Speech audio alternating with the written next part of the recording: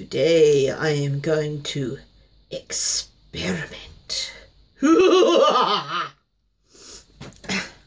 with acrylic pouring. And what's that when it's at home?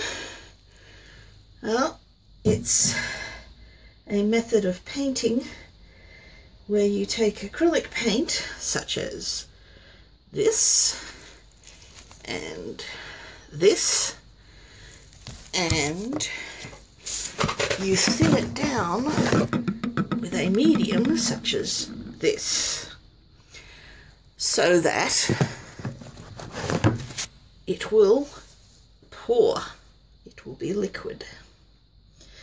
So I am not experienced at all with this, so today I thought I would be extremely simple and do a pour with nothing but white and black, titanium white and carbon black. And I've probably put too much in, but anyway. Now there are two schools of thought with this: to oil or not to oil, or to silicone or not to silicone. The reason is that the flowing paint interacts. Okay, this is known as a flip cup because it's a cup, and I'm going to flip it like this, and then I will let it sit a bit. Now, as I was going to say, the silicone and not to silicone, because the paint is flowing, it interacts, and to put oil in the paint, since oil floats, then the oil helps move the paint,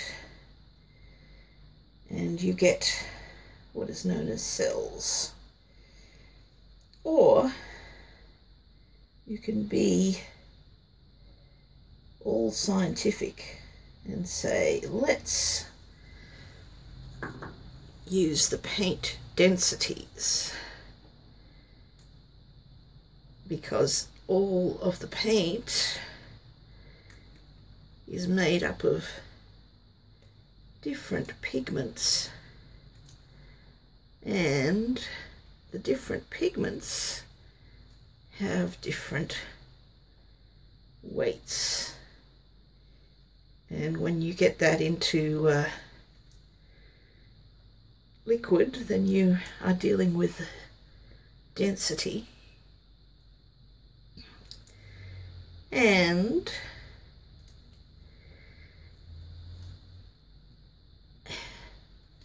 the heavier paint wants to sink, and the lighter paint wants to float. And in this case, we are dealing with carbon black, which is quite light, being based on carbon, and titanium white, which is quite heavy and wants to sink. So I put the white in the bottom of the cup, where it would be flipped to the top, and the black in the top of the cup, where it would be flipped to the bottom, and we then get some interactions. Not to mention these lovely wavy lines, which I really like. Okay, I mixed the paint last night so that it could flow, so that it could rest unimpeded and get the air bubbles out. But I'm wondering if it was too thick. Well, it's still pouring. Yes, the mix was 50% paint and 50% pouring medium. And with the black I added a little water to it as well.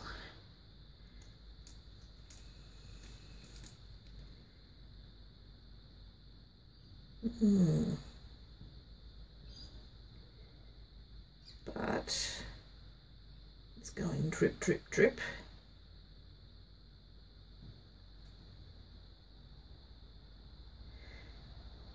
So that's experiment number 1, a flip cup.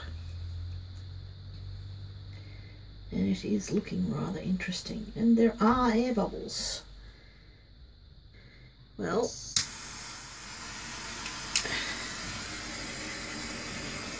to get rid of the air bubbles,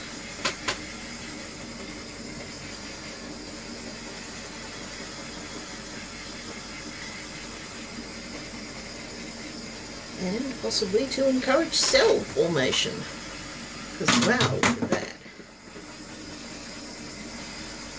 Just look at that. That is just the paint density.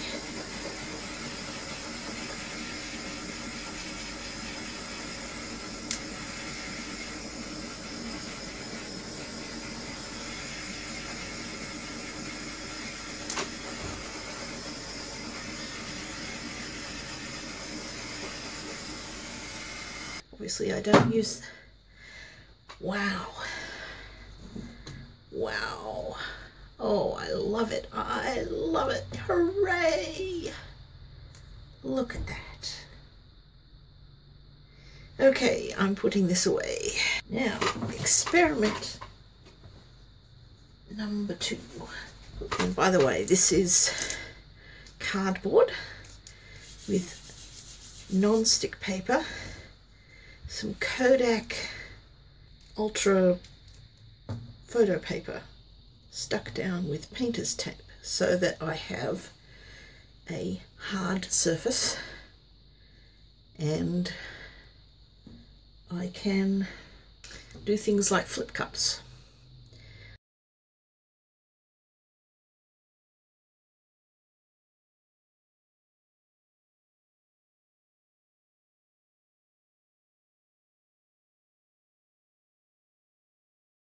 I am going to do a swirly pour. Where you go. Swirl, swirl, swirl, swirl.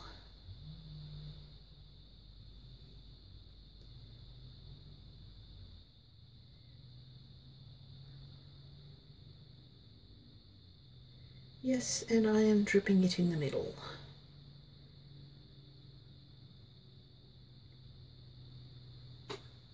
Doesn't that look nice? And we move it around. Isn't that fabulous?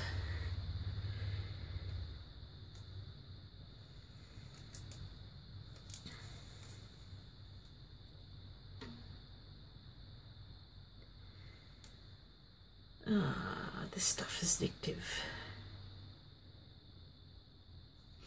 Yes, I am not worried about, is that a lump or a bubble? It was a bubble. About covering the whole canvas, because this is not a canvas. This is a piece of photo paper, which will eventually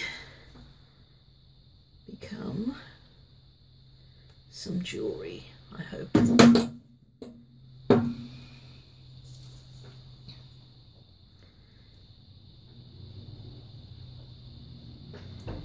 I love the lines. When I first came across acrylic pouring, it was done by somebody in their basement, covering themselves with paint. And I thought, why? I don't want to do something that's so messy that I need a basement to do it in. But I rediscovered it later and realized that this would give me something that I had wanted for a while, an easy way of doing marbling, because marbling is lovely. So I'm not all about the cells, which is why I'm doing this test without silicone, because the disadvantage of silicone is that your painting is contaminated with oil, and you then have to clean it off, which can be tricky to do if you don't want to damage your painting, since, you know, it's oil and there's paint and you have to clean it without removing your paint. So that doesn't mean I won't experiment with silicone. I just want to see what I can do with either one. Now you can use other oils. Oils ain't oils. But silicone oil is the standard.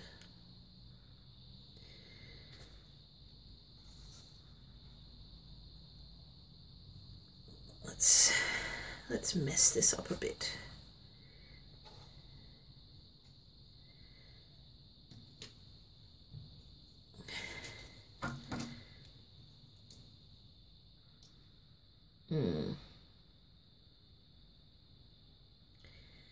Maybe or maybe not. Will I make it thinner next time?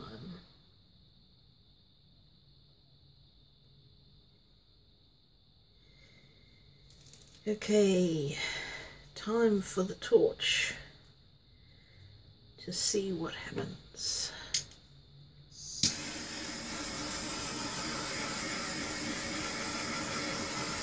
Again, lots of pinpricks and movement. No silicone in this. This is just the heat. Isn't that fabulous? Absolutely fabulous. I adore this. And I'm starting to burn my paper. I better stop. Oh, just look. I don't know whether you're in focus or not. I'll just hold it here. Wow. So we move it a bit more, but it doesn't want to move. That's okay. Yeah, maybe a little thinner next time. Oh well. Okay, that's experiment number 2.